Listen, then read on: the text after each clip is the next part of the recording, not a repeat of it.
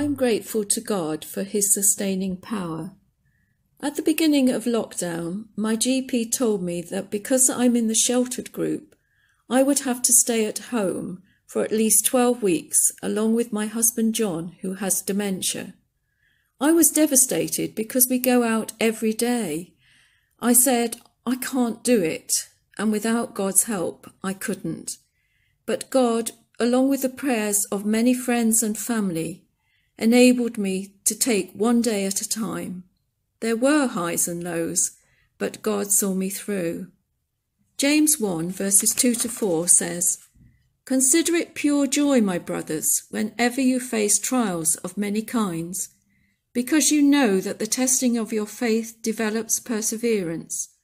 Perseverance must finish its work, so that you may be mature and complete, not lacking anything." I can't say that I considered it pure joy, but God was faithful and helped me persevere.